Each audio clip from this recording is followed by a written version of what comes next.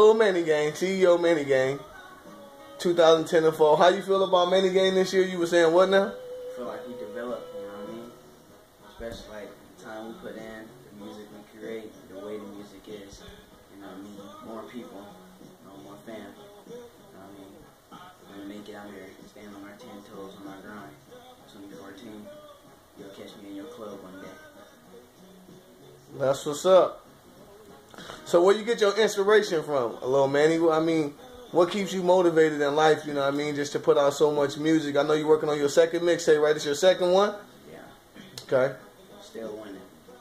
You know what I mean? I have like at least 3 people that inspire me. Number 1 is my dad. He's the one who helped me make my first single, you know, and then my uncle, you know. Being with him most of the summer, just listening to music, you know, I just wanted to write a lot. That's exactly what I did. And my sister, you know, gotta go dumb, gotta go stupid. So when she grow up, she ain't gotta be the same, she can be a singer, but still go dumb, go stupid, rip that LMG, Lil Manny Gang, Links for Records, you know what I mean? Yeah. So that's really my inspiration too. Probably one of the biggest. And then my 4th one will be my mom, you know. At least I want to be on TV one day. You know, she's like, oh, my son made it. So, I know this is your second mixtape. Can you tell us a little bit about the first one and what can we expect from this one right here? Well, the first one, I can tell you, I did not have this. I'll tell you that right now. I had a little bootleg, you know.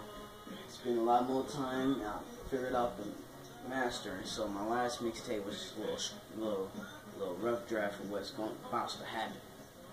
Something big about to happen. And this mixtape, oh yeah, it's dropping in the summer. So you know I got time on my hands. It's about to be raw, you know what I mean? So, man, I'm just telling you, it's going to be a lot better than my first mixtape. Alright, any last words, man, for the fans out there before we sign out? LMG, Lil Manny Gang, CEO. LMG, don't hate on me, appreciate on me. Hey. Because I'm making it out here in the burbs. Oh.